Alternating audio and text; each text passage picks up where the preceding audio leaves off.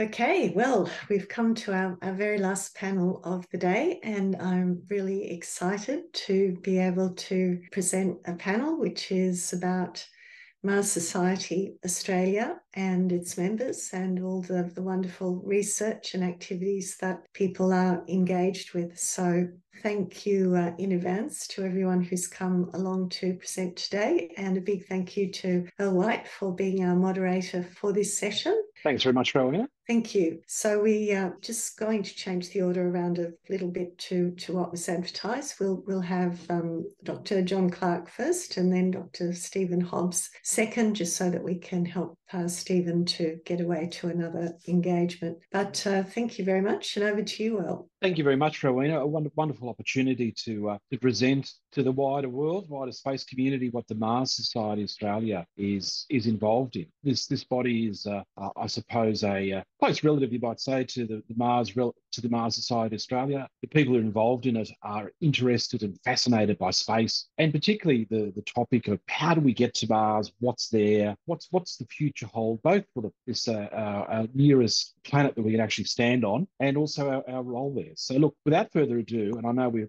pushed for time, I'd like to swing over and hand over to Dr. Jon Clarke, who's the long-time president and director of the Mars Society Australia. Jon's got a presentation about the Mars Society, and we'll go from there. Thanks, Jon. So, Mars Society Australia, who are we? What do we do? And why should you be involved with us? First of all, what are we? Well, we are a incorporated limited liability company incorporated in Western Australia. We are a non-profit, and we have approved research organisation status, which basically means that any investment or donations to our research projects are eligible for tax deduction. Our three main goals are, first of all, broad public outreach to instill the vision of pioneering Mars. That can mean many things. It can mean fora such as this. It can mean radio interviews. It can include talking to schools. It can include things like science festival. Secondly, we exist to lobby government agencies in Australia and indeed around the world to be more proactive and to continue ongoing Mars exploration programs, both crewed and robotic. And lastly, we do our own Mars research on limited funds. And I'll be talking about examples of that a little bit further on in my course, in my talk, and hopefully people will ask questions about it. All of these things link together to a vision of a human future on Mars. And so, as that background illustration indicates, this involves boots on the ground. Robots are cool, robots are useful, they're indeed essential, but the real goal is, if possible, to have people exploring on the surface of Mars, living on the surface of Mars, but because despite all of the challenges that proposes to how we live, some of which were covered in the previous conversation, in the end, if we are to really explore Mars at a sort of detail and level that we explore our own planet, we need to be there in person. Membership of our society is open to all interested in Mars, especially those who want to make a personal contribution, be they students, teachers, communicators, be they scientists, engineers, tradespeople who want to do research and build stuff, and also general space enthusiasts and members of the wider public. There's no age restriction, there's no qualification restriction. If you're interested in Mars, you're welcome on board. So what sort of things do we do? Well, first of all, we are involved in expeditions. And here are some photos from some of our recent expeditions. For example, on the top left is our visit earlier this year to lava caves in Victoria, near Ladakh, south of Hamilton in Victoria. Lava caves are of great interest to planetary researchers, particularly on the Moon and Mars. They're also of interest to astrobiologists, and we have some very nice examples here in Australia, mainly in Victoria and in Queensland, which we can use to develop and test ideas that people have about the utility and significance of lava caves. And we had on that expedition a NASA scientist, Dr. Jen Blank, who's been part of the NASA Braille program, developing the tools to explore caves on Mars, particularly in connection to the astrobiological significance. On the same trip, we also looked at a number of impact craters. This is Henbury crater number 7, south of Alice Springs, a relatively small crater, 180 meters long. It's 3 amalgamated craters very close together. And the other craters in this cluster are smaller still. Bottom left, we have a view near the Sokar Salt Lake at Ladakh at an altitude of 4,500 meters. This is a magnificent Mars analog that we have been working with our colleagues at Amity University and other institutions in India as a place for research and teaching in planetary science. And the bottom right, we have Lonar Crater, also in India, one of the very few terrestrial impact craters into basalt, which is a predominant composition of the Martian crust and the lunar crust, and it has a lake in it with all sorts of extremals living in it, and it is fed by a groundwater discharge coming in on the right-hand side there to form a delta. So all sorts of interesting Mars analogues there, particularly with the Jezero crater, where the Perseverance rover is currently exploring. Second thing we do is analog missions. We have significant expertise at 2 stations in the US, built by the US Mars Society. Well, one is in the US, MDRS, and one is in the Canadian Arctic, FMARS. So at MDRS, we've had 22 participants from Mars Society Australia, spread over 13 crews, accumulating 683 crew days. I see there's a mistake in the next one. We've had 3 people from Mars Society Australia participate over 2 crews, accumulating 77 crew days at the Flashline Mars Arctic Research Station on Devon Island. And shortly, in January and February this year, we'll be sending 2 further crews from Australia and from India as well, partnering with them, including Steve Hobbs, who'll be talking later in this program.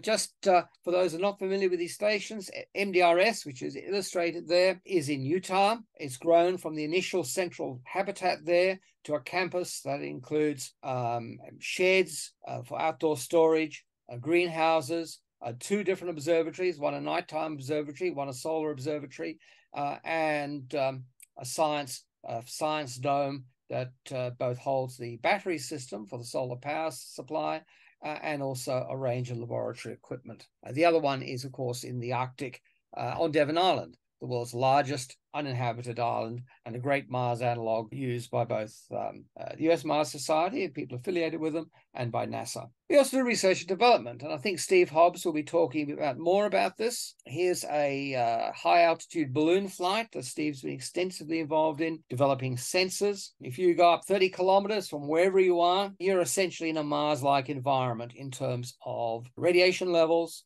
temperature, atmospheric pressure, ultraviolet, flux, and so on. And we're also involved in analog EVA suits, Mars suits, and testing pressurized EVA suit prototypes. James Waldie, who I saw amongst the audience, has been involved in some of that. We've also been involved on these analog expeditions and in other programs, things like workload scheduling, the challenges of doing field science while doing a simulated EVA. How much can you actually do when you're wearing a pressurized suit? Interactions between drones and astronauts and their utility, and drilling technologies. Some of this work has been done in conjunction with the European Space Agency and also with the Institute for Biomedical Problems in Moscow. Then there's the actual scientific research there, expeditionary psychology and sociology, stromatolites, signs of early life on Earth and how we might find them on Mars, and there's a possibility we actually have already, fluvial sedimentology and diagenesis, geomorphology, landscape evolution, remote sensing, Steve Hobbs' side again, endoliths and hyperliths, stroke streak, human factors, study of glacial and periglacial activity. Strong geological focus there, which reflects my own bias. I'm a geologist, and the fact we've had a number of geologists on our expeditions. And coming out of these expeditions, there's been a lot of public engagement, raising the profile of Australian engagement in planetary science, human spaceflight, and contributing on the journey to Mars. This is just a series of screenshots that came out of the Mars 160 expedition back in 2016. Some of them I did, some of them Annalea Beattie will be talking again later in the session, some done by other people. When we do this sort of work, there's a lot of interest, and we can spread to the wider public what sort of questions are raised by human space exploration, particularly of Mars, and also how those problems can be addressed and what we in Australia are doing to address them.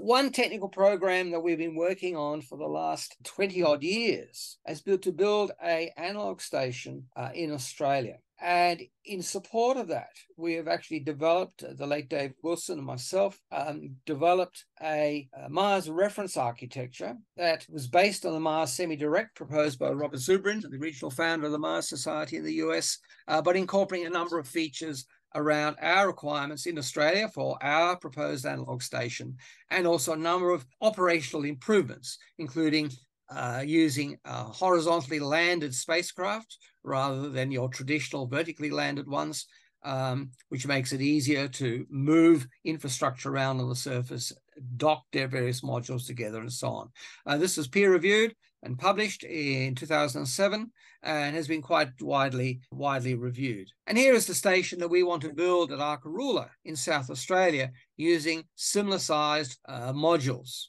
We've been trying for 20 years to do this, and the main obstacle is funding. So if anyone's got a spare, $1 or $2 million, please contact me.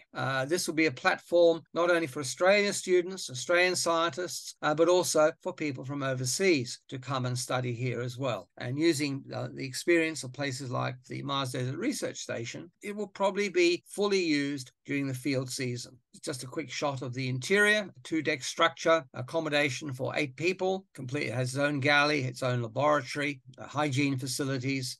And the second module consists of a engineering section, which is the nose of the module, which would have batteries for the solar power system, various equipment for the field work, and the second one, which would be docked onto the habitat, is a garage and storage space. And there's another perspective view of it there. So what's our impact? More than 50 peer-reviewed papers and 5 books have been produced by Mars Society Australia or its members. We've supported about 10 graduate-level students. Apologies if I missed out on a couple of people there. We've had significant national and international media presence at various times, significant national and international conference presence. We've supplied analog hardware to education and research institutions on a contract basis. We've made presentations to NASA, European Space Agency, the Australian Space Agency, and the Institute of Biomedical Problems in Moscow. We're currently partners with Amity University in India at Mumbai in the astrobiology program, provided guest lectures at multiple universities, and we contribute to things like Science Week, Science Festival in Brisbane, Science Alive, and so forth. Why join? Well, if you join, you can be part of all this. You also gain a discount registration for the annual Australian Space Research Conferences. You can take part in our activities, both locally and nationally, or even internationally, and volunteer to help work in our projects. You can help finance a technical program, contributing to the body of knowledge required to sense humans and robots as well. And by the way, these are tax deductible. And you get to meet others involved in the human journey to Mars. There's a significant collegiality involved in being a member of the Mars Society Australia. There are contacts, and I will now hand over to our chair for any questions or discussion. Thanks very much, John. We've had one question about, do you need to be Australian to join? No, we have members all over the world, and nobody off-world, but hey, we're working on that at this point in time. Yes, very true. It's worthwhile mentioning that at least that 2 people who are involved in the analog programs in the Mars Society have become astronauts. Yes, that's true. And have flown in space. So if you're serious about becoming an astronaut, being involved in the Mars Society is something that will look good on your CV. And one other question was about where this base will be built. It's being built in Arkaroola, which is in the South Australian outback. Apart from, I suppose, the temperature, very close as Mars analog is you're going to be able to get on the surface of the Earth. It's a long, long way away, but still within, shall we say, shooting distance of Adelaide, which is a major centre in one of the capital cities of the states of Australia. And the beauty of that location, we could have a chat later on, is the geological structure of the area is quite unique, and it has a thriving space and astronomical community there anyway. So it's a prime site to build. Anyway, look. There's one more question there, Earl. It was a little bit earlier by Ariane about Mars-themed space camps for children. This would be a fantastic thing. There's a South Australian Space School that has in-house sessions and Mars simulations, and also the Victorian Space Science Education centre in Melbourne that does the same thing. I suspect for all sorts of legal and safety reasons and the qualifications of those doing it, a space camp in the field would need to be done through them. The Powerhouse Museum used to have a similar program as well. So yes, they're out there. Okay, look, thanks for those. We might move on to a presentation from our next panelist, from Dr. Stephen Hobbs. Now, Stephen's going to talk about a very interesting project that he's been working on, which is this idea of a low-cost hyperspectral sensor and how that can shape the possible Mars exploration. It has some applicability to Earth as well, but this exciting things that Steve's been able to put together using some very low-cost hardware. So I think if we can hand it over to Steve, we'll kick off with the next panelist. Thank you. Good afternoon, everyone. So I'm Dr. Steve Hobbs, been a Mars Society Australia member for quite some time. My talk's going to be around low-cost hyperspectral sensors. So what has this got to do with human spaceflight? Well, in order to travel to places on Mars that we want to visit, we actually need to survey and look at them first. An example was the Mars rover Opportunity that was deliberately targeted at a place that had a mineral called hematite on it that was discovered through remote sensing. The remote sensor used similar technology as what I'm going to be describing now. So for hyperspectral sensors, they're really fantastic at trying to identify minerals of interest where astronauts might be able to mine them, extract water from them, build living places, and so forth. And hyperspectral sensors are really good at really discerning the fine amounts of detail within materials of interest. So what I did here was trying to work out whether such a sensor could be built, which traditionally, as little as 15 years ago, would be quite sizable, would occupy a dinner table and be worth millions of dollars and extensive testing required. Can something like that be tested and developed to a small CubeSat mission to put it in the affordability range of something like a middle power such as Australia could actually launch? So to do that, I used the systems engineering techniques. I looked at custom trade spaces, space-related hardware, and doing some old-fashioned verification and validation and testing. In this case, as Dr. Jon Clarke talked about, high-altitude ballooning. So looking at the requirements, what do we actually need? So the overall constraint is that it needed to fit into something like a 6U CubeSat, which is about the size of 3 loaves of bread stacked end to end. So the challenge is, should I choose to accept it, which I did, was designing a payload which was low power, had a small volume and small weight constraints, simply because we couldn't exceed what the CubeSat could actually provide us. Also looking at a spectral area of the electromagnetic spectrum called red edge. We actually care about red edge because in a terrestrial sense, it teaches us a lot about vegetation health and climate change. And on a Martian sense, many of the minerals that we're actually interested for astrobiology implications and even extracting water from, such as gypsum, hematite, iron oxide, have distinct spectral phenomenology in this end. Now, the grand plan was to actually do this in a laboratory environment. However, this was all done on a COVID-19 constraint of budget and laboratory space. So a lot of this was as much about trying to develop minimum viable product with the minimum burden on resources as anything else. Some other things to think about with Mars, I know remote sensing was talked about briefly in the ethics of health around the privacy concerns. Remote sensing in this context depends on the sun. When you're out around the orbit of Mars, you're getting less than half the amount of sunlight as you are here. This obviously has implications on how much power you can draw from your solar panels, but also how much energy is available to onto your detector. And anyone who's ever taken a photograph and underexposed it will know what I mean there. So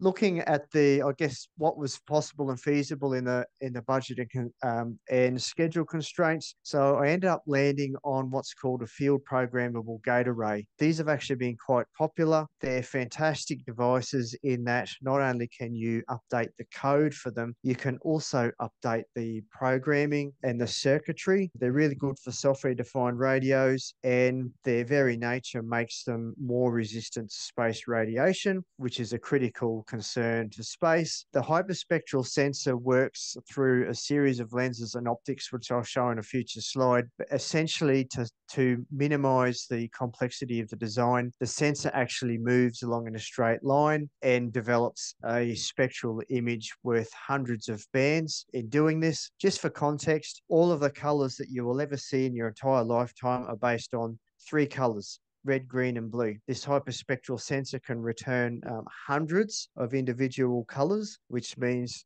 you can really distinguish between different types of minerals. Just for context, there was a colored filtered camera alongside to take some context images and really to help facilitate interpretation of the hyperspectral returns, which can become quite complicated. So using the custom trade space, which for the sake of time, I won't go into here, but we landed on commercial off-the-shelf components, A, because they're quite affordable, B, something that's come out of the Space 2.0 and the mobile phone revolution has been mass production of these things, which means the cameras, even in a commercial sense, have very finely constrained engineering parameters. So their performance pretty much has to be spot on to the point where they're actually rivaling scientific instruments if they're treated in the right manner. So on the left there, those are the 2 sensors that were chosen. A monochrome sensor, replete in the 3D printed push broom sensor on the left there, the sensor in the middle of the picture there, and essentially a mobile phone color camera to the right to provide those context images. Now for hyperspectral, we're dealing with engineering, we're dealing with technology. Things have to work and you have to do a whole bunch of things in the right manner for any sort of meaningful output to be produced by your instrument. This is one of the many things that I had to do. This is a raw, on the left-hand side there is a raw spectral image of a fluorescent light. If you ever hold a prism up to a fluorescent light with a slit in front of it, this is what you would see, a whole series of bands. It's really cool because those bands occupy it by the same wavelengths over and over again, which means you can calibrate your image. Unfortunately, they come out with what's called a smile, which makes them curved on the left. So the first thing I have to do is do some post-processing to make those curves lines straight. Once we do that, we then need to do a bunch of calibration because what we're interested in is the spectral signature of the mineral. We're not interested in the spectral signature of the sun, plus the spectral signature of the atmosphere, plus the spectral limitations of the sensor, which when you take a raw spectral sample like this is exactly what you're getting. So you have to extract all of the information you don't want to be able to obtain what you do. And here's a little bit more detail on the process there. So on the left-hand side is how it works. It's essentially a telescope with a slit in the middle and a diffraction grating. And towards the left of the left-hand image there, you see the lens and the detector of the imaging sensor, and the light source or reflected energies on the extreme right. On the right-hand side of the image, you'll see a custom calibration target that I used. Jim Bell's actually done this for quite a few generations of Mars images. There's a nice picture in his postcards from Mars book, which shows this. You have a whole bunch of things that you basically stick on a board or a piece of cardboard. You light them up. In this case, I used the sun because it's a known spectral source. All of the items you see here, which is some rust there towards the right, some mudstone, some green leaves you can see there, all have known spectral signatures, which means I can compare the performance of my instrument and also the multispectral camera just to see how things are going. And this is what these graphs are showing. So the blue graph is from a almost $100,000 professional instrument, and the orange graph is from the custom-made hyperspectral sensor. The closer the blue line and the orange line are together, means the better that the sensor's performed. So what these graphs are showing us is that the sensor performed quite well across some color swatches, courtesy of a hardware store. The three little spikes down the bottom center of the image there are measuring what's called spectral resolution. That means how many wavelengths per spectral image this thing is sensitive to, and the narrower the lines, the better the sensor. And so again, this sensor performed quite well. Moving on to the minerals, so some rusty iron. Mars is full of iron oxide, so I chose that. Mudstone, hematite. Hematite's been discovered on Mars, as described earlier. Gypsum, olivine, and around the middle there, just for context, I chose 2 vegetation samples just because they have very specific spectral returns around this wavelengths. And again, the instrument performed quite well.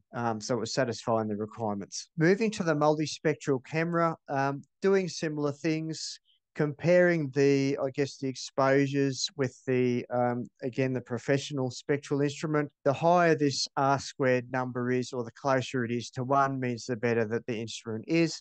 And as you can see here across the 5 channels, blue, green, red, a red edge and a near infrared, the instrument performed quite well. And again, here's some graphs comparing the 5-band multispectral camera, which is a color camera with a filter wheel in front of it, as you would see with the Spirit and Opportunity rovers and Mars Pathfinder. And you can see it's performing quite well against the minerals, which meant that that camera would show utility in a Mars environment. So moving on to the real cool stuff. Question number 2 was, great, we've got all of this low-cost commercial sensors. How well does it perform in a Martian environment?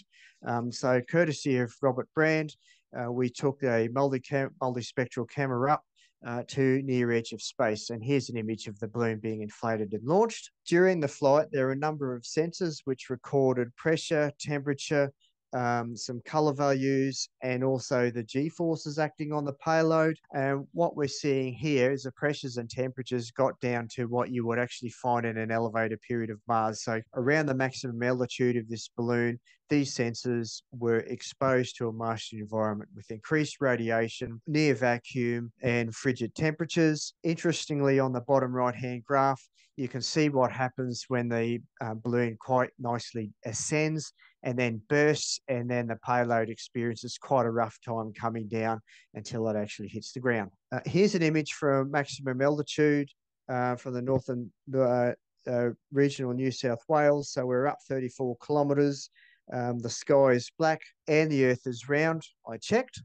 Here's some multispectral images from the ground at various altitudes, just showing the cameras was actually able to provide meaningful information while we were up there. Essentially, that's the presentation. So what we've been able to achieve is we now have a low-cost hyperspectral sensor which can fit on a small Mars rover or a CubeSat, and we also have a multispectral camera. The 2 sensors have been demonstrated to work in a Martian environment. So thank you. I'll hand over to the chair if there's any questions. Thank you very much, Stephen. That's a fascinating discussion. Tell me, do you anticipate with the advancement sort of particularly of camera sensors, which is going to be occurring in the next few years, that you'll see even better resolution and better abilities for your devices in the near to short term?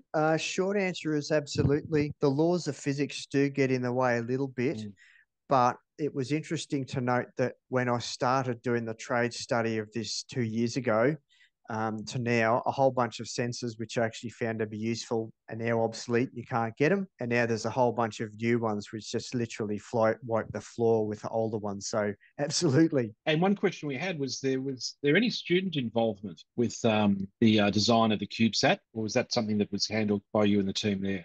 So the short answer was yes, and the slightly longer answer was I was actually the student. It was something that we did try to pursue.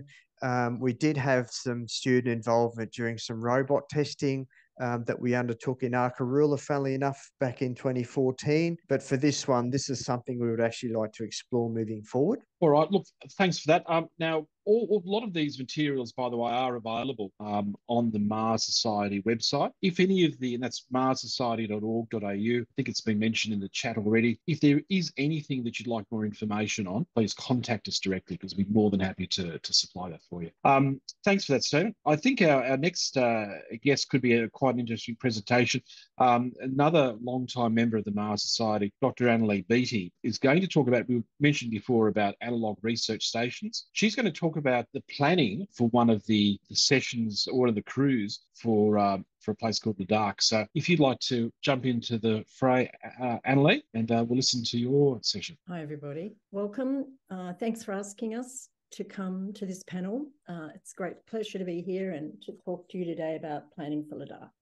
So I'm an artist who works in space science, and today I'm going to talk about analogue studies, Mangalyaatra, and how our expedition to the Mars Desert Research Station in Utah in February will help us build a science desert research station in Ladakh, India. So Mars Society Australia has a long history of analogue research in extreme environments. In the last decade, we've worked with institutions and organisations in India and elsewhere to jointly field space science crews to sites in India that have similar conditions to those you might find on other planets like Mars. So we've travelled to Ladakh crater, which, as John mentioned, is a basalt crater similar to Jezero, where Perseverance is on Mars right now. And so here's my painting of Jezero. We've journeyed to the salt flats of the Great Round of Kutch, and we've been part of the science expedition NASA Spacewood-bound Ladakh. We've also collaborated with the Centre of Excellence in Astrobiology to run 3 Earth space exploration programs to the high glacial deserts of Ladakh. As John mentioned again, he and I have both been faculty adjunct professors at the Centre of Excellence at Amity University for the past few years. And next week online, I'll be joining him to meet Amity students who are studying in the first ever postgraduate course in astrobiology. So my point is Mars Society Australia has a commitment to astrobiology and to analogue studies in India. And next year we'll return to Ladakh. Ladakh is a very cold, very high altitude desert region, 3,500 to 5,700 metres above sea level. It's located in the eastern part of the state of Jammu Kashmir of northern India. Because of its high altitude, Ladakh has lower levels of oxygen in its atmosphere and high levels of UV radiation.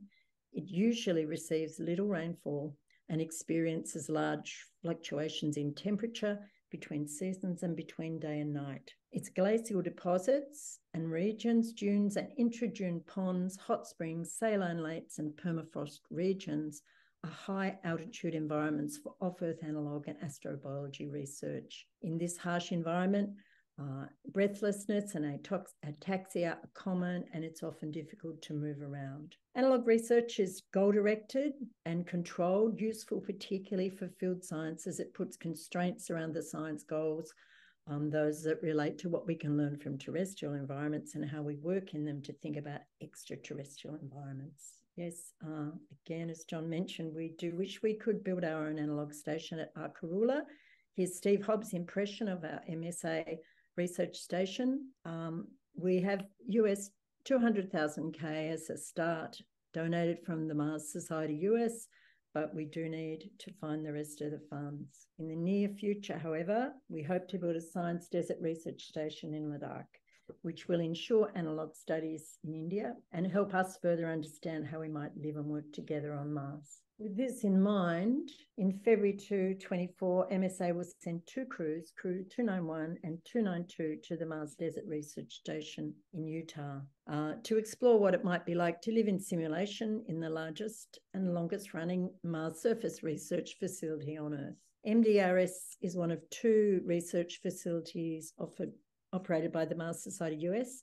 The second is Flashline Mars Arctic Research Station, and in the Canadian High Arctic. Andrew Wheeler, who is commander of our first MSA crew, Crew 291, has just returned from an expedition to Flashline. The Utah MDRS facility is built on an ancient erg on the edges of the San Rafael Swell in southern Utah. It hosts an 8-month field season training for human operations on Mars. The relative isolation of the facility allows for rigorous field studies as well as human factors research. MDRS includes, excuse me, a 2-story habitat with a greenhouse, solar and robotic observatory, an engineering pod, and a science building. Although much warmer than Mars, the desert location was selected because of its Mars-like terrain and appearance. MDRS aims to realistically simulate Mars living conditions. During mission periods, crew members must wear analogue spacesuits simulators when completing tasks outside their living quarters. The hab itself is a tornado-proof metal building with an airlock. So in February, we'll send 2 crews to the Mars Desert Research Station, and the second crew, Mangalyaatra, is the one I'd like to talk about today. Mangalyaatra means Mars Explorers in Hindi. At the station, our crew will live in close proximity and simulation in a Mars-like landscape in a remote desert. We will eat dehydrated food and only leave the habitat in full spacesuits. I actually think the cooking is so much better than that, but I thought that was a pretty good photo. We did actually eat that. Whilst under surveillance from media and mission control on our rotation, team members will carry out field and laboratory work as part of a crew, a multidisciplinary crew, and an analogue planetary habitat at the same time in a controlled task-driven space in a harsh and extreme environment. Our primary focus is survival and safety while simulating a crew on Mars. The advantage of a space simulation is it's a try for something, allowing for asynchronous role creation that accounts for the individual kind of experience that each of us brings to the situation. Apart from individual research at MDRS, in simulation, our goal is to think about what we can learn from these systems and from the science operations in Utah to apply this knowledge to future work in Ladakh. In Ladakh, we do have a site in mind for our station and permission from local people to build, and the conceptual design for the Ladakh station is well underway. Our Mangalyaatra crew will focus on how to inform design with an understanding of infrastructure and operations. So now I'd like to talk to you about our crew. We'd like to build an optical tracking station in Ladakh. At MDRS, Crew Executive Officer and Designated Crew Astronomer Aditya Krishna Karajiri Madhasudan will formulate comprehensive plans and effective strategies for the construction of an observatory in preparation for the upcoming analogue station in India. In addition to this, his secondary objective is to make use of the MDRS Musk Observatory to capture and analyse potential solar events, which in turn will provide a deeper understanding of solar phenomenon and its implications for space travel and exploration. In terms of the science, Mangalyaatra aims to characterise life in extreme environments and advance the understanding of the limits and constraints on life, as well as define protocols for future successful planetary scientific exploration. The science goals examine patterns of biodiversity and distribution of organisms within geologic microhabitats in Utah, those that might have analogues on Mars. As the science lead of MDRS Crew 292, Beattie Sharma's mission is to study the geological and geomorphological features of Utah, linking them with the terrain of Ladakh and Mars. Equipped with field analysis and remote sensing techniques, her primary goal remains the comprehensive understanding of terrestrial analogue sites to bridge the gaps between Mars and Earth geology. As the crew biologist and health and safety officer, Daniel Loy's project will focus on recovering and extracting DNA from halophiles and other extremophiles to investigate the functional and taxonomic diversity of salt deposits and other gathered samples. Daniel will also develop, modify, employ field-appropriate cultivation-independent techniques. This will involve the use of the Bento Lab, a portable centrifuge, gel station and PCR machine, in combination with hot start PCR polymerases, PCR primers for an array of biogeochemical cycling genes, and the MOBO DNA extraction kit, which will be modified for application with reduced facilities. Daniel will combine techniques to provide the baseline of fundamental cultivation-dependent isolations and cultivation-independent techniques, DNA extraction and PCR. that are achievable under analog mission parameters. This will then form the methodological framework for training and protocols that could then be carried out by non-biologists for future crews at MDRS and at the Ladakh Research Station or on other locations. These techniques are low cost and sustainable and carried out long term, and they don't depend on reagents with a short shelf life. Claire Fletcher will undertake research for their PhD while at the Mars Desert Research Station, and they are participating in both Crew 291 Expedition Boomerang 3 and Crew 292 Mangalyaatra. Claire's PhD focuses on exogeoconservation of Mars, understanding important geological sites and features, particularly potential evidence of life and paleo environments, and how we can best protect them while allowing for continued exploration. The key outcome of Claire's time at MDRS will be to create a method to determine in situ what astrobiological features need to be protected and how to best do that. The purpose of this study is to come up with a way for astronauts and mission teams to effectively consider exogeoconservation as they explore and sample without necessitating extensive reconnaissance for every location or outcrop. No such studies have been conducted before, and there's currently no best practice for scientific sampling that takes into account the protection of vitally important study features on Mars while still allowing for sampling. We have 2 engineers on our crew. Rajiv Patel will utilise her engineering experience to routinely monitor equipment used by the crew and maintain and repair them in case of systems failure. Her duties include providing daily status reports for each piece of equipment. In addition, she will conduct research that primarily focuses on propellant production, utilising water-bearing minerals at the Mars Desert Research Station. Such propellants could decrease the cost of interplanetary travel and prove to be an additional source of propellant for the space exploration crew. Winfrey Paul Sagayam Dennis is currently pursuing a dual master's degree in aeronautics and astronautics, as well as mechanical engineering at Purdue University. Her specialisation lies in systems engineering and human factors. During her time at MDRS, Winfrey will develop and implement an improved proactive maintenance and monitoring framework, which we can apply when building a science desert research station in Ladakh. This framework will enhance the crew engineer's ability to ensure the station's optimal functionality, better aligning with the Martian environment demands and constraints. Apart from sharing the role of crew engineer, Winfrey will also conduct research on human factors, specifically focusing on how isolation and confinement and the extreme environment of the landscape and habitat impact adaptation. Her research will encompass areas such as vigilance, assessment of mental workload, and spatial orientation. Drawing on her internship experience with Cummins air filtration, Winfrey will also address air quality concerns within the MDRS station, leveraging her experience in this area. On our journeys up into the Himalayan mountains in Ladakh, our Earth space science expeditions explored field sites that might help us understand the past of the planet, the evolution of life, the effects of climate change, and how we might train for exploration of the Moon and Mars. In 2020, Prathima Munyappa travelled to Ladakh and was part of ESCP2, designer, conservator and research assistant for the Space-Enabled Research Group. Prathima's PhD research at MIT explores group cultural identity as an ecological manifestation. Her research on this rotation will culminate in a performance piece which aims to consecrate rather than desiccate space. Manaz Jabin trained as a geoinformatics professional at the Energy and Resource Institute, School of Advanced Studies, Leh. She's a member of the Ladakhi Science Foundation. Geoinformatics is an interdisciplinary branch of science which deals with cartographic visualization, GIS, remote sensing, photogrammetry, spatial statistics, multivariate statistics, and other advanced tools and techniques. Manaz will help us bring all our information together. She's able to contribute in all kinds of spatial analysis using different geospatial techniques, artificial intelligence, and machine learning.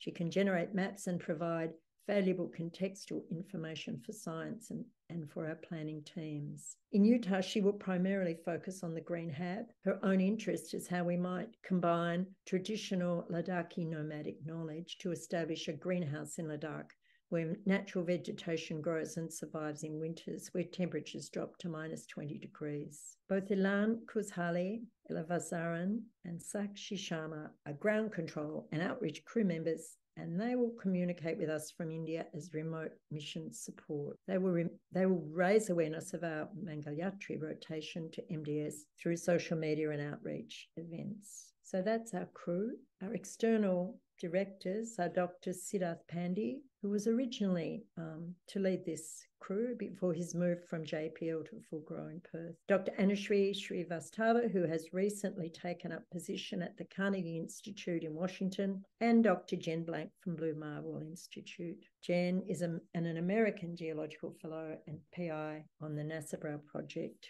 which investigated science, robotics, and science operations in the lava caves in North Cal. My own role on this mission is commander of the crew.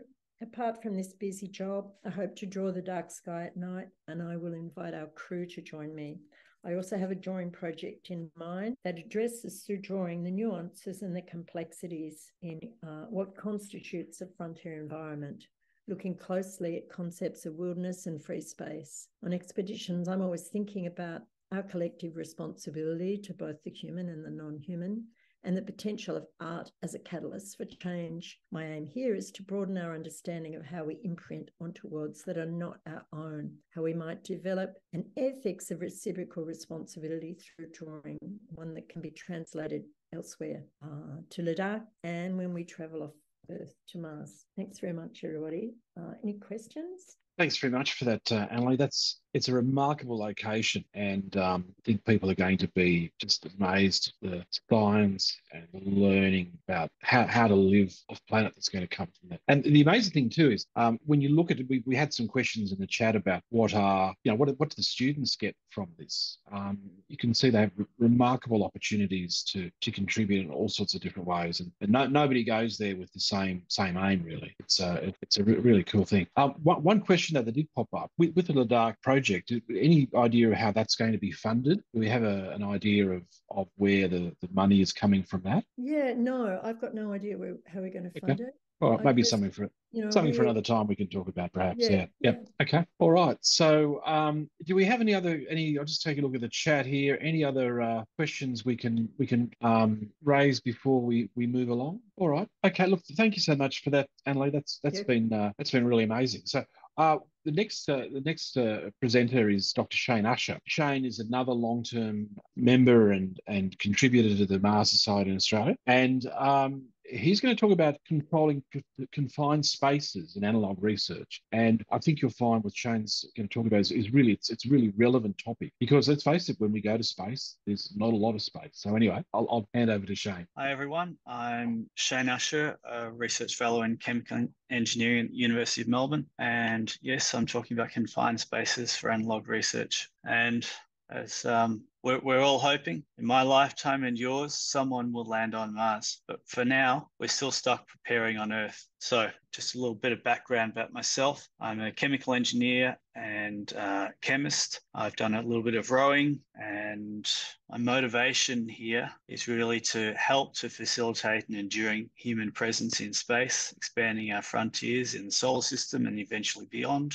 And the challenge of extended missions in space involve the obvious three of radiation, vacuum, and gravity. And wherever we are, we need to maintain a breathable environment that can sustain humans and potentially pets and animals as well. So I've had the privilege of being involved in some analog missions. So at the Mars Desert Research Station, I was part of Expedition Boomerang. And then I also was a potential candidate for a 4-month analog mission at the Institute of Biomedical Problems in Moscow. I'll tell you a little bit about them. And following on from that, with our isolation in Australia, I've been developing a walk-in refuge chamber that we can use as a confined space for maintaining people for potentially analog missions. So for Expedition Boomerang in 2019, which I had the privilege of being part of, thanks to Mars Society Australia and the Mars Society, we got to experience 16 days in an environment where we looked at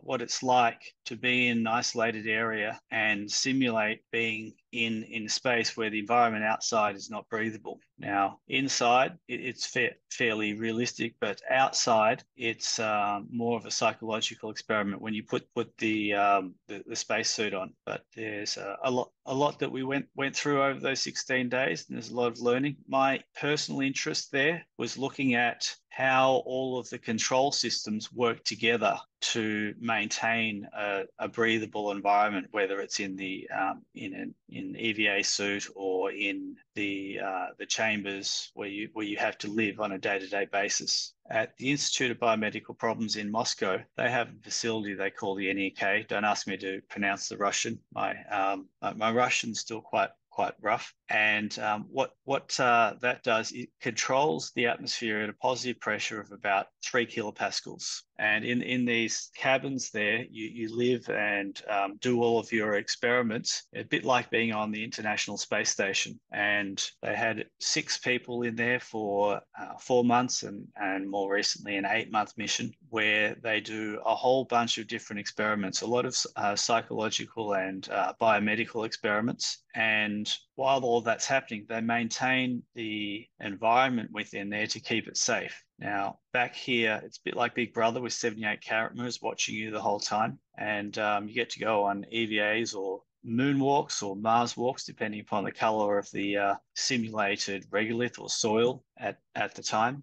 And what I want to do is develop a facility that doesn't have the high cost of putting it all together. So let's just think about confined spaces. So at Ladakh, which is almost halfway up Everest, the pressure would be significantly less than it is at sea level. And this is probably comparable to the highest soccer stadium on Earth at La Paz in Bolivia, where the pressure is 65% of what it is at sea level. At Everest Base Camp, you might get to half the pressure. And when the pressure is halved, so is the oxygen concentration. And if you want to go any higher than this, you definitely need oxygen breathing assistance.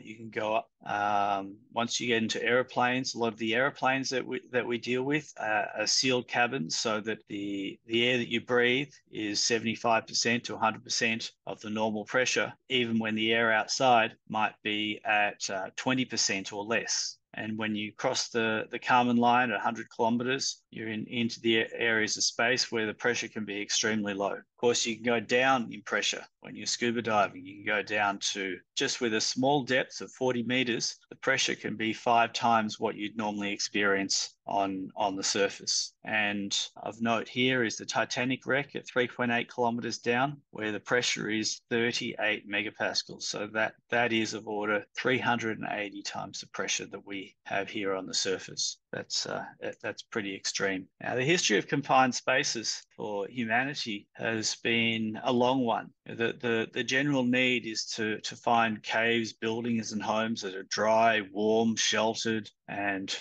as you find those places, such as a cave, you want to make sure that the waste products don't build up, and what you need, such as oxygen, doesn't deplete too much. So you have to think about smoke and other pollutants that might build up in addition to carbon dioxide. So you need airflow to bring in oxygen and remove pollutants.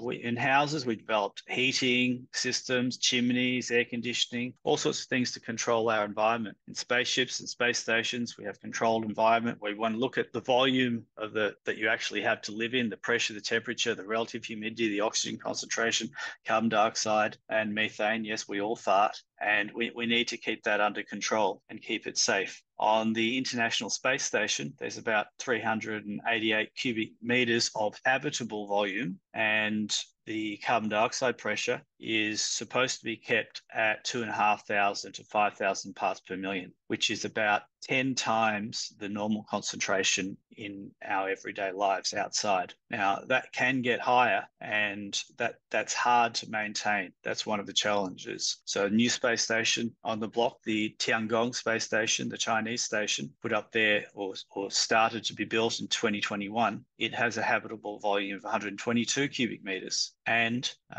we're not sure what the CO2 concentration is in there, but it's certainly of interest. In submarines, it's very deep, and you want to maintain 1 atmosphere of pressure so that it's not too, so that you can actually survive in that environment. Sometimes the pressure will vary, and the crew will have to acclimatize to it, living day to day at a different pressure. And if the vessel that you're in can't cope with that pressure, that equipment can basically collapse, such as the Ocean Gate submersible that was headed towards the Titanic recently. The smallest confined spaces that we generally work with for humans have a bit of a history as well, such as the Japanese divers off Broome looking for pearls, diving suits for scuba, breathing apparatus for fireys, self-containing breathing apparatus, and extra, I think I'll get the acronym wrong, extra mobility units for spacesuits to go for spacewalks, whether it's in a space station or on the moon. Now, there have been a number of fatalities looking at training, even in 1967, both Soyuz training and Apollo training, and in 1971. There have been deaths with crews. There have been a number of deaths of crew members. Of course, the more famous ones that we all know about are the 2 Space Shuttle Challenger explosions, or rapid unscheduled disassemblies during launch and re-entry. What's of most significant interest and concern to me is the earlier ones where there was a high oxygen environment and there was fire. Other areas of confined spaces where there's issues are in mine accidents, where you have cave-ins, explosions, and suffocations. That's certainly of interest here, because this is something that they have refuge chambers that I'm going to be talking about. And in any kind of confined space chamber, there have been a significant number of fatalities over the last 50 years due to fatal fires and oxygen ignition. So if I'm going to develop an analog confined space system, that's one of the hazards that I really need to look out for. My concept is an outback airlock, where you can be in an environment with controlled pressure in addition to the other environmental parameters, so that you could simulate riding a bike up a mountain, playing sport at altitude, climbing a high mountain, or taking a spacewalk. What we have here, an infographic showing the kinds of environment things that we need in this environment, so that you can spend a day inside, perhaps simulating riding up a mountain, running at altitude, a day rowing up high, or maybe a day in space. Of course,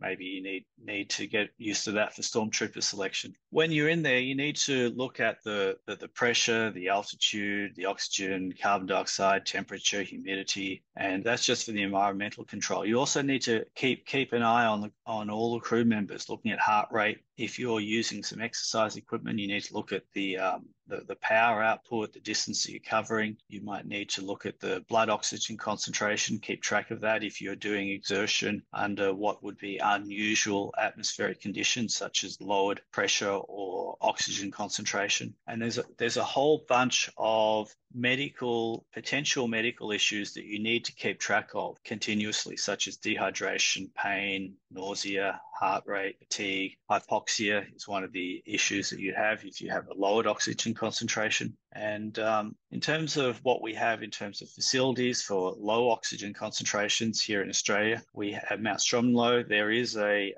thermally controlled vacuum chamber, but that's not for human occupation. There is an expensive hyperbaric chamber at the University of Tasmania. Picture there is Dr. David Cooper, who showed me around there. It's a fantastic facility, and they are hoping soon to use NASA protocols to test lower pressure environments. What am I doing? I have a mine refuge chamber. So this is designed to keep a number of people, in this case 16 people, alive for up to 36 hours in the incident, in the case of a mine issue deep down. And the concept is that it's a shipping sized or transportable isolation chamber that is affordable for research groups and transportable. And what we have here is a system where it already has an air conditioner and a carbon dioxide scrubber to maintain the temperature and the carbon dioxide concentration. What I'm adding is a kiln, not necessarily within there, but the scrubber is a calcium oxide material that then needs to be regenerated at up to 900 degrees Celsius. And I have a kiln for that purpose. Systems that we've added to control the pressure, a vacuum pump, an oil-free scroll pump to maintain a constant supply of air through the system where necessary. We have an oil-free compressor, and dehumidifier is extremely important. As soon as you're in there for a little bit, the humidity gets very high, and an oxygen concentrator can supply oxygen for breathing in certain situations, but the waste stream of that concentrator can provide a lower oxygen airstream where desired. In terms of monitoring, there's a whole bunch of things that, as mentioned, you need to monitor. You need to have visual connection with the outside world through a security camera and other methods. You need to monitor the temperature, humidity, pressure, composition of the air, and any outputs from any exercise equipment. And one method that I have to monitor the atmospheric properties in more detail is a mass spectrometer. And in terms of commissioning, we're embarking on a reinforcement of the structure so that we can cope with up to 15 kilopascals of pressure. And we've done a small test to work out where there are potential leaks at the moment and resealed some of those areas. And what we've found is that if you just put one person in there, you can last for more than 60 minutes before the carbon dioxide concentration goes above 5,000 ppm. But it's much less than 30 minutes if you're doing intense exercise. So the scrubbing is very important, and it gives a timescale of how long you can survive in there with intense exercise before the environment can potentially become unsafe. Some of the applications that we're looking at are confined space analogues, altitude research and training, equipment testing, potentially even Mars analogues and physics experiments and spacesuit testing. The next generation of this will be a shipping container that will have a main chamber and an antechamber so that you can maintain a constant environment within the main area and use the antechamber to come and go, which will have some added benefits. I'd like to thank people at the Institute of Biomedical Problems, everyone with Mars Society and Mars Society Australia and Hobart Hospital, and a few people who've helped me, Ali, Mark and Glenn. Thank you very much. Thank you very much, Shane. It's a fascinating project. Well, two really. I think you've already answered part of the question, which was who's going to use it. I'd imagine there'd be some sort of fee or charge, particularly when you're using it for certification and validation of spacesuits and that sort of stuff. Or is that something that's a bit, yeah? So at the moment, it's personally funded, and where there's research involved, if it's something that I can collaborate with, then I'm prepared to bear the costs of the funding. Where it is more commercially involved, then something reasonable is where arrangements can be made. Come to an agreement, sort of thing. Okay. And another thing, talking about the challenges in developing, or for that much marketing, the mine refuge chamber. Have you got any comments on that? So I don't think marketing is really the challenge at the moment. The challenge is for this system, it's to develop all the control and monitoring systems to the point where it can sustain someone for an extended period. So beyond having the portaloo and a little bit of food, you want it to be a sustainable environment where you can keep people alive there for an extended period. Once you're at that point, then it's a candidate for a good number of studies. for the next version, which is based on a shipping container, it will have to be a certified pressure vessel, and requirements for a pressure vessel for human occupation are reasonably extensive, and some key parts of that include a deluge system. And when you have a deluge system, then everything that's within the chamber will need to be intrinsically safe. Thanks for that. We might, any other comments from any of the other presenters or about the Shane's presentation? All right, look, thanks for that, Shane. As the afternoon's getting on, we might move along to our final Mars Society presenter, Dr. James Waldie, and yet another very long time contributor and member of the Mars Society. When we go to Mars, or when we go outside of the Earth's atmosphere, we want to move around, we need to be in a spacesuit. And James's organisation is a leader in developing spacesuits for Mars. So I'll hand over to James to talk about spacesuits for Mars. Thank you, Earl. Pleasure to be here. I'll try and keep this pretty quick and pretty brief, but I'll be talking about spacesuits for Mars. Not only the space walking suits that we all know about, the EVA, the extra vehicular activity suits, but also IVA suits, the intra-vehicular activity suits. So let's get on with EVA suits and IVA suits. From a skin suit perspective, we all know that if you take a piece of elastic and then you try and stretch it, there's a force that tries to restore it.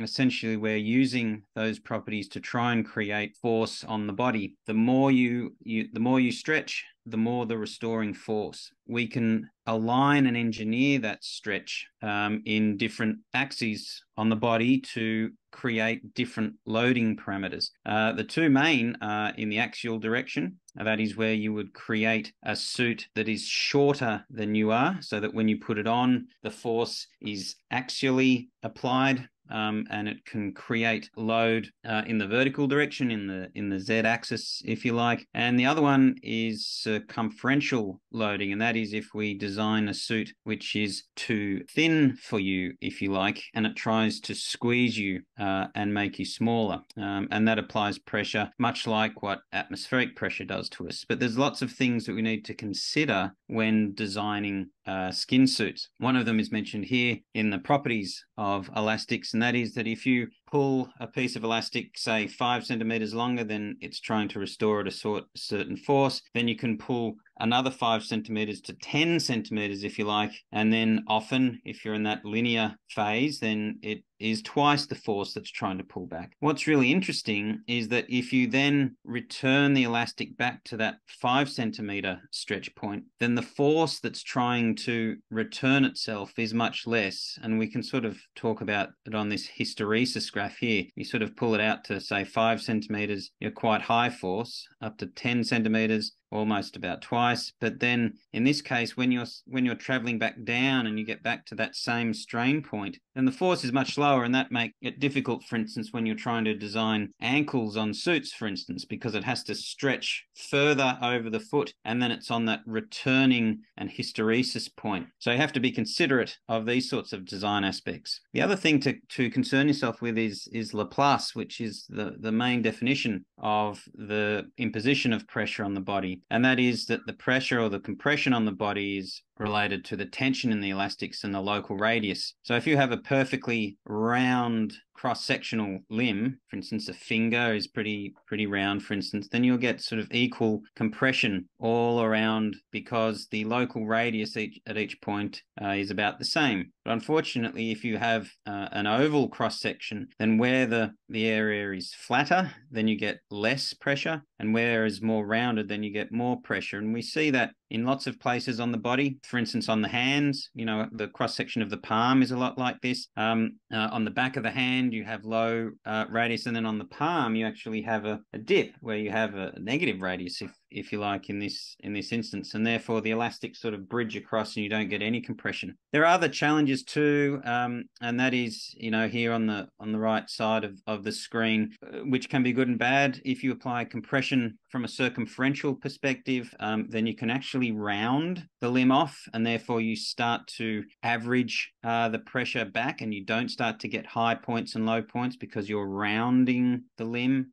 But there are also challenges when it comes to to maintaining the size of your body. And of course, microgravity exposure causes substantial changes to your anthropometry. You have fluid shifts, which are the major influence there, also muscle atrophy and spinal elongation and other impacts. But it's very difficult to be able to know exactly how your body will change with microgravity exposure. And so you can design the perfect garment during launch, but then only after a few days, few weeks perhaps, then that perfectly designed garment will not be imposing the sorts of design compressions that we want. So let's start talking about EVA suits. And of course, these amazing engineering accomplishments, they're essentially body-shaped balloons filled with breathing gas. Unfortunately, when you pressurize such a suit, it's like a balloon and it becomes incredibly stiff. And so in order to try and create some mobility, there are complex joints, and also the pressurization is very low, down to about 30% of an atmosphere at pure oxygen. When we start to look at Martian suits and what is currently considered for the moon and also for Mars at NASA and also at some of the other sort of traditional suit makers, we have the Exploration EMU, the XEMU, the Exploration Extravehicular Mobility Unit. But where we start to see concerns is that they are becoming even more heavy and multiple times heavier than what we think is the limit for what can be used in the 3/8 gravity of Mars, and where this was passable, perhaps for very short durations, for lunar exploration and EVA at only 1/6 of a G, in 3/8 of a G, this will just be too much. They're extremely stiff. They also cause numerous injuries, which I'll go into on the next slide. NASA has already invested $400 million today to now Collins and Axiom taking on some of their research and developing it further. But there are some substantial concerns, not only that these will be okay and be produced in time for Artemis lunar landings, but the very premise of gas pressurization does not seem to be congruent with the requirements for Mars. And we'll talk about that a little bit more. But here's some of the injuries that we don't really hear about from gas pressurization suits. And it's really quite interesting to see that even with the partial data that we have, that there's an injury rate of 3.5%. And while that doesn't sound too high, when we look at the number of EVAs that we would want to execute over a Mars mission, 45 would result in injury and 21% would experience some sort of problem. Now, this is, of course, statistics where each EVA is separated by a period of time, where there's very careful preparation, not only in the logistics and the operations of each and every EVA, but also in the suits before and afterwards. The cadence of EVA for a Mars mission is incredibly high and would not enjoy that sort of preparation. It would be more organic rather than hugely pre-planned. So the suits would need to be tolerant to that sort of on-demand type EVAs. And with the data that we have so far from gas pressurization, it's just simply not suitable. 30% of the lunar surface EVAs resulted in some sort of injury as well, if we start to talk about terrestrial applications in particular. So one of the modalities of suit pressurization, if you like, that's been really interesting, but always simmering around this sort of unfeasible premise, if you like, is mechanical counterpressure or skin suits. And that's where we start to apply some of the principles I talked about before into applying some sort of squeezing atmospheric type pressure to the body. So instead of having gas pressurizing your body like the atmosphere or like a gas pressurized suit, then you have elastics which are squeezing your body, except round the head. Traditionally, you have the whole body covered in elastics except for a gas pressurized helmet, of course, to breathe. You're breathing at about 30% of an atmosphere, again, approximately the same as the gas pressurized suits, and then the rest of you is compressed physically at about 1/3 of an atmosphere, and that's where you have mechanical counter pressure. And these have been around for a long time. Some prominent ones have been the Space Activity Suit by Dr. Paul Webb, and found some incredible advances with mobility and lightness and reduction in bulk. Safety, because you can scratch it and it only remains a local defect rather than a full body depressurization. So there's clear benefits there. But getting it on and off was a concern, and also that uniform compression aspect, which we've talked about earlier on before, which is that challenge of using elastics to try and create a somewhat uniform compression over the body. It doesn't have to be perfectly uniform. It is incredibly rare for any of us to be exposed to uniform compression on our body. We're sitting down, so we've got pressure on our backside when we're standing up, pressure on the soles of our feet when we're grabbing things. We've got higher pressure there on the palms of our hands. We've got clothing compression when we're carrying things. There's more compression, so it doesn't have to be perfectly uniform. And we're doing some studies to work out exactly what those physiological constraints are in uniformity. But these sorts of suits are incredibly difficult, especially in concavities like the backs of the knee and underarms, groins, things like that, and also in the transition from the elastic into the gas pressurized elements. MSA has been doing quite a bit of work in the past through the Marskin project. Here's Jon, top left here, and myself. We're using a Honeywell concept MCP glove as part of our Arkaroola expedition, and we did studies on the mobility of the hand when doing mock EVA activities such as geological sampling, but also engineering activities. And we found that an MCP glove was about 1.65 times longer to do tasks in those gloves, but with a simulated gas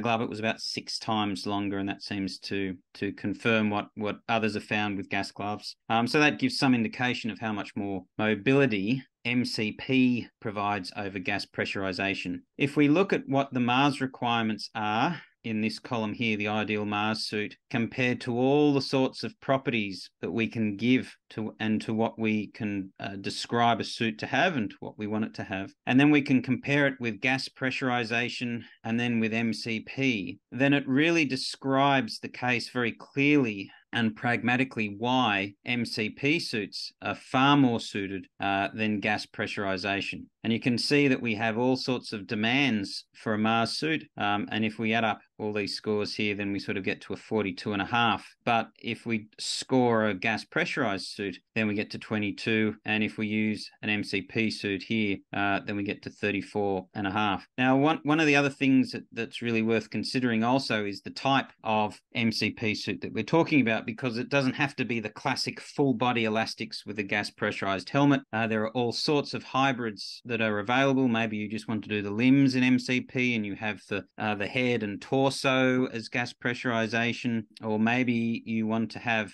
some sort of system where it's half of the compression is done by MCP and the other half is by gas pressurization, and in doing so you can reduce the amount of gas pressure and therefore try and give even more flexibility to that stiff and existing gas pressurization suit. So there's all sorts of hybrids, and we went through a program to look and do a trade study on what was best, and we found that essentially it's that full body suit with small augmentations at those concavity sections was the best mix of pros and cons with having that full gas pressurized helmet. And that's what led to this concept that we developed under the Australian Space Agency last year, which was exactly that, which was that sort of augmented MCP suit style. Here's the cross section, and I don't have time to go into it all, and our concept there. And this was some of the work that Jon worked with as well. And these are the sorts of suits that we've done through the Mars Society as well, called Mars Skin, which looks at creating analog MCP suits.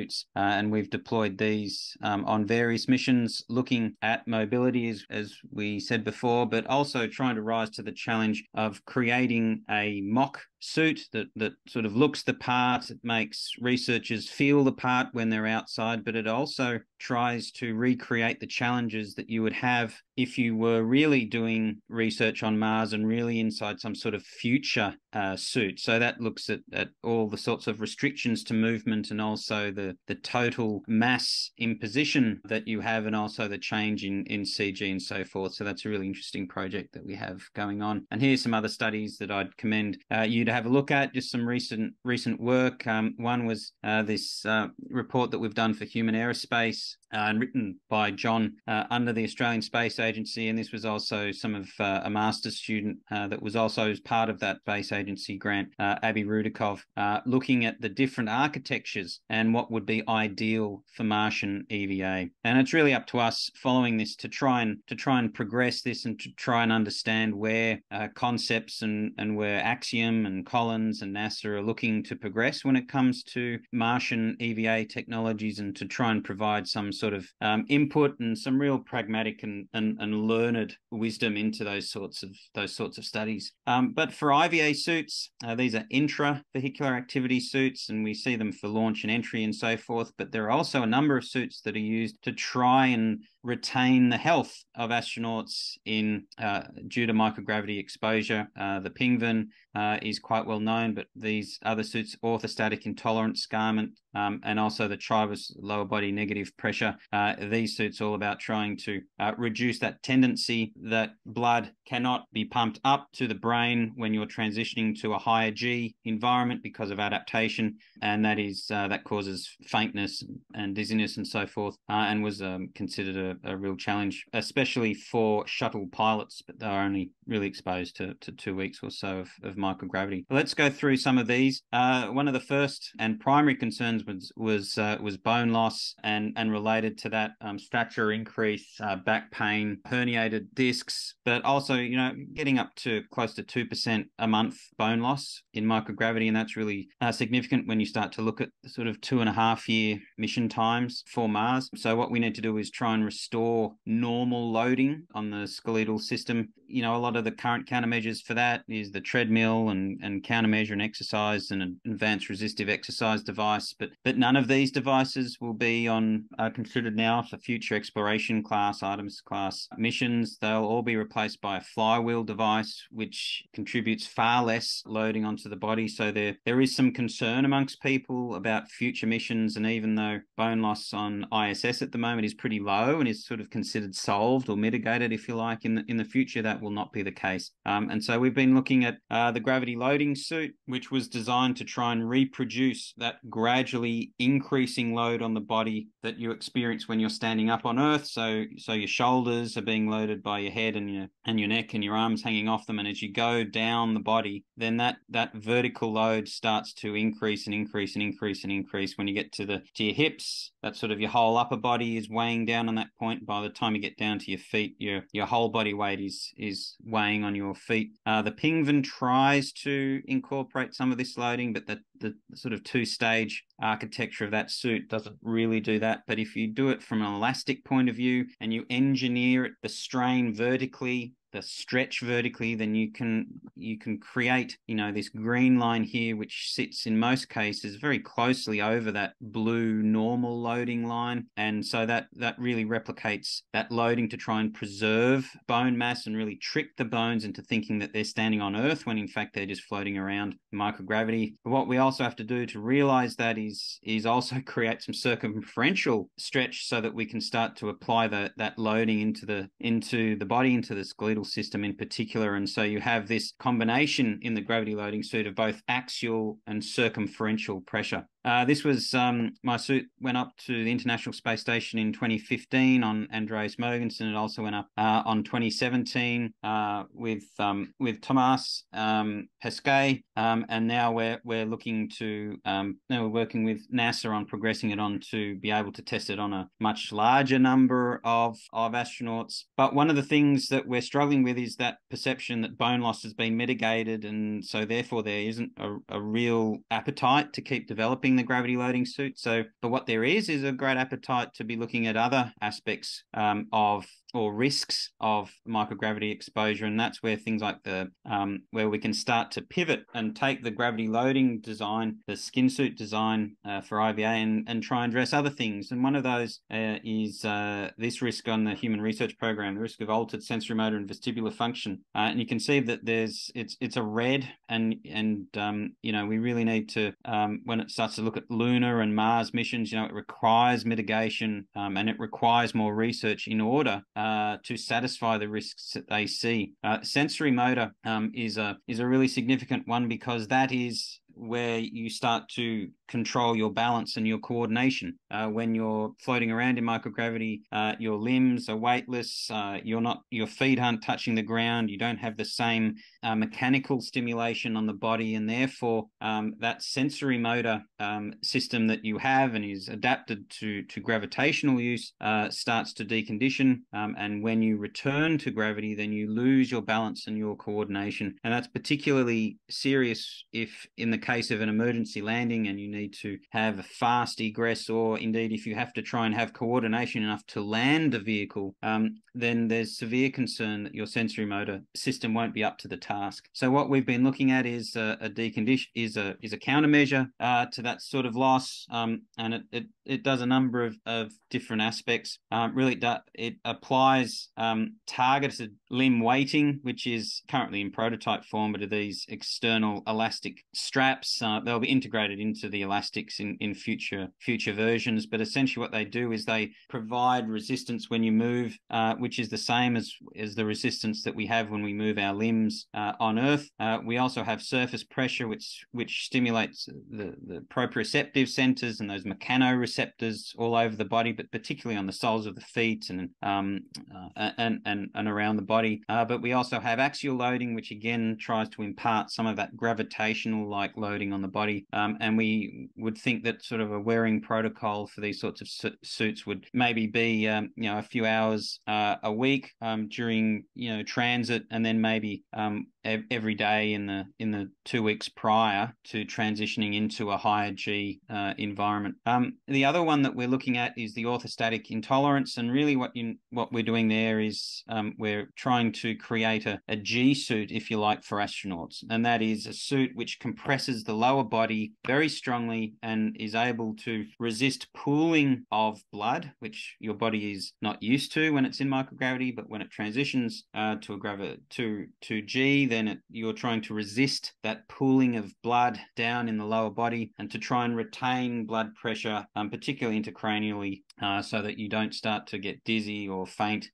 So NASA have been working on a compression regime, which starts at sort of 55 millimeters of mercury sort of at the feet, and then goes to sort of 18, 16 here over the abdomen. And they have a variety of suits that try to do this, but there's a number of challenges here. One is that comfort at the knee and the hip is very low, particularly when you're wearing these in the very tight recumbent position during re-entry. And also the sizing is very difficult because there isn't really a way to know that you're adjusting the suit so that it's applying the correct amount of compression.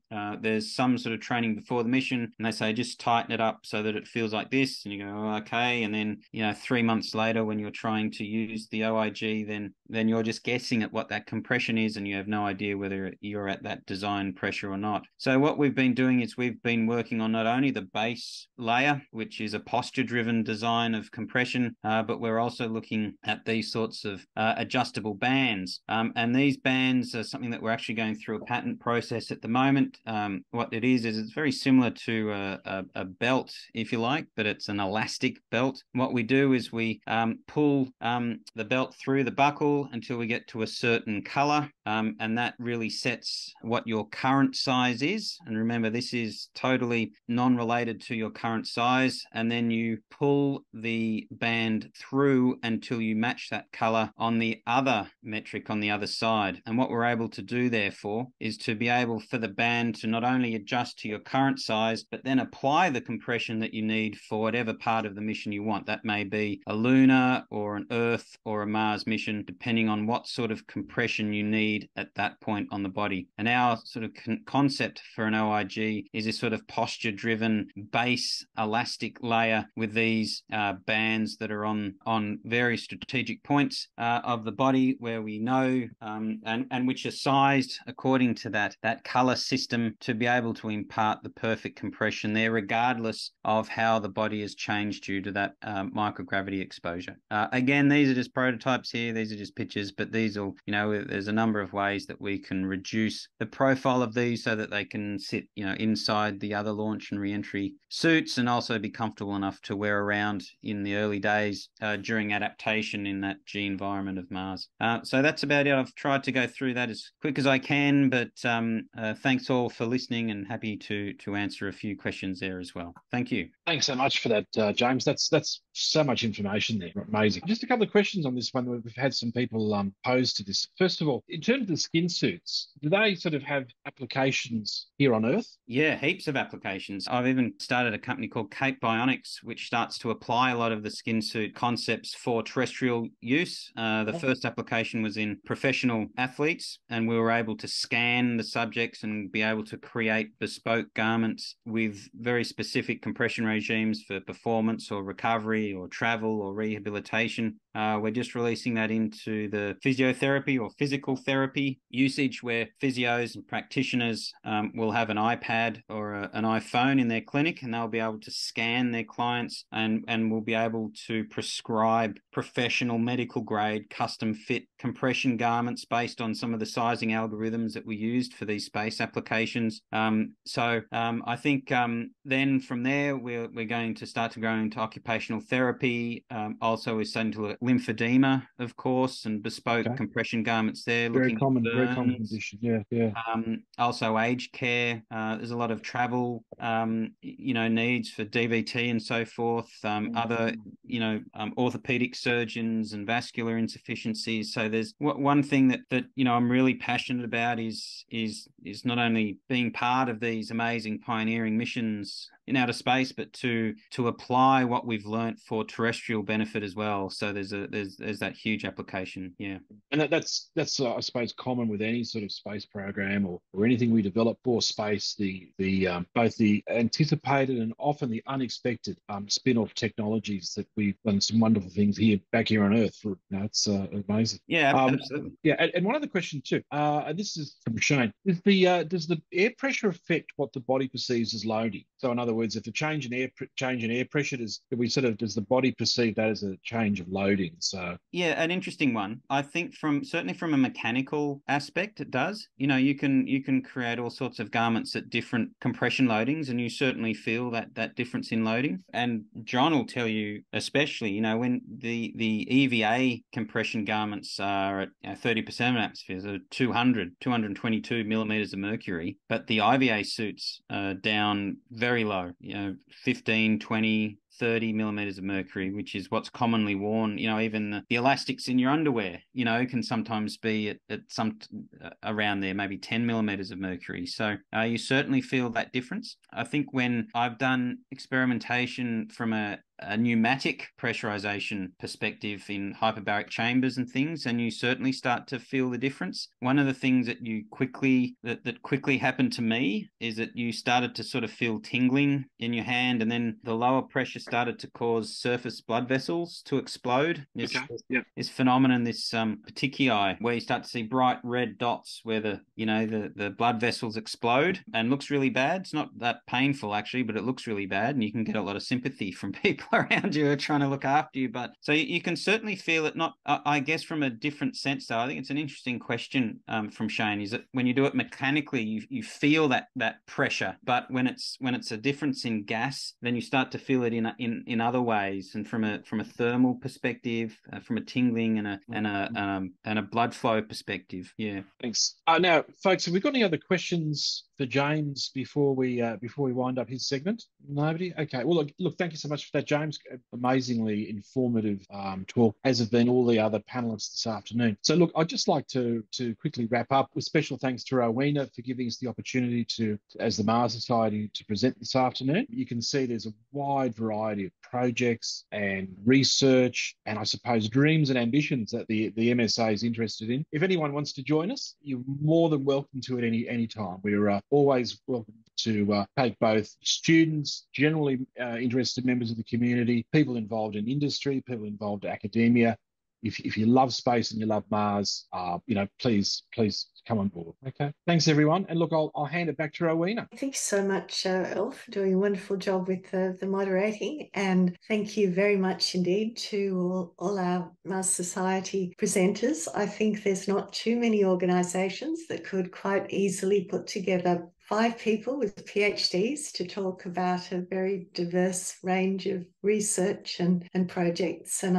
I think that really speaks to the quality and validity of the work that Mars Society is doing, and just what a great thing it is to be part of Mars Society and all these exciting ideas and prospects leading towards the future. So thank you once again, everyone, and I really appreciate that it's late in the day, so thank you very much for giving up a good proportion of your afternoon. And for those of you overseas, thank you very much for coming along at all kinds of odd times of the day and night. And I think we've had a really great day, and we have basically recorded everything apart from one presentation this morning. So we will turn that into YouTube videos, and we will put that online and share that with you all. And it'll be open access, so not only for you, but also for anybody else that you would like to share the recordings with. So that's basically a wrap for today. But thank you all once again. And we're certainly, the Melbourne International Space Festival, which is a new thing this year, has actually been a great success in terms of collaboration between different universities and different organisations, and everyone's really happy with it. So we are definitely hoping to do something even bigger and better again next year. So keep an eye out. We'll certainly let you all know what's happening. And thank you very much, everyone. Deeply appreciated. Thanks to you, Rowena. Thanks very much for organising everything, to all the organisers. It's great for me to join in.